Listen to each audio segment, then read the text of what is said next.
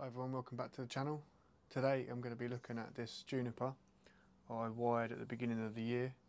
I'm going to take the wire off and just see how well everything's set. I would imagine that some of the branches are set, but some of them may need rewiring, but as we're going to be restyling the tree completely, I think it's best I'll take the wire off and we can have a look and see where it's at. I think I've done a video on this before, but all I'm going to do is going to go in and cut back to a coil, just so we're not trying to peel that wire off. Yeah, and we can make sure we try and save the bark so we're not damaging the tree in any way. Okay, it's best to do it this way, otherwise, you know, you could end up opening up a big wound. And you know, seeing as we're technically going, well, we are in autumn, we kind of need to avoid big open wounds if we can. So all I'm going to do is I'm going to go through the whole tree, and I'm just going to repeat the process all the way along and remove every single piece of wire.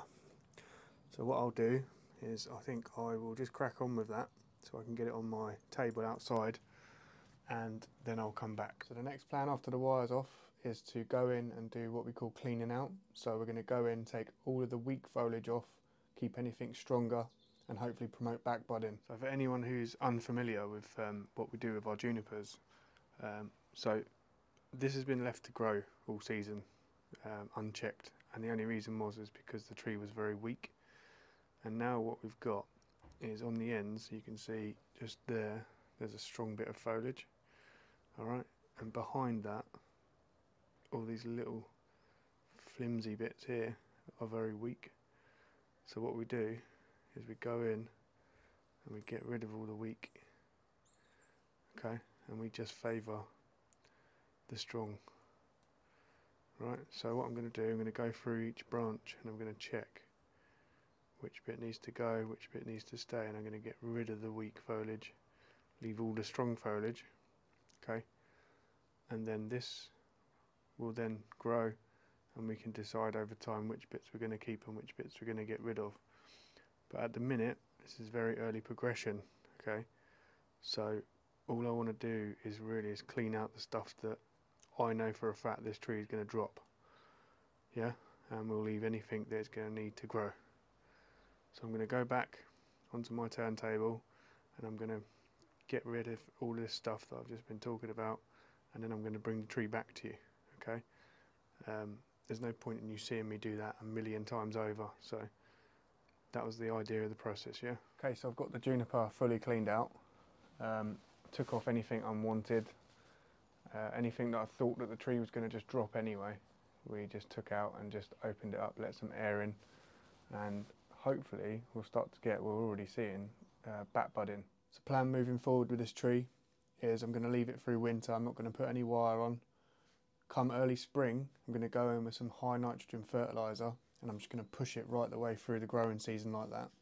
Hopefully what I'll do then is I'll get the momentum up in the tree, you know, get the energy going. Then towards the end of next year, I should be able to sort of make the decision that potentially we could start to rewire and position branches again.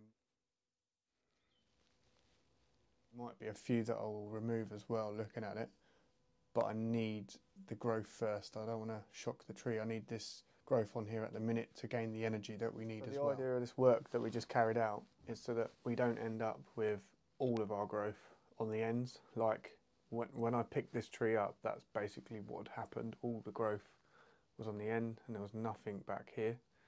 So what we're trying to do now is we're trying to get it so we've got growth all the way along the branch. So I hope you all like that little video, and I hope you all like my new little setup I've got going on.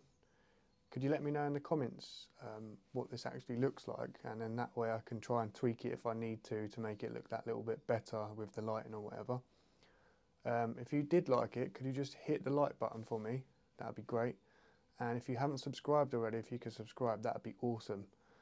Thanks to everyone that already follows me, and I will see you again next week. Take care.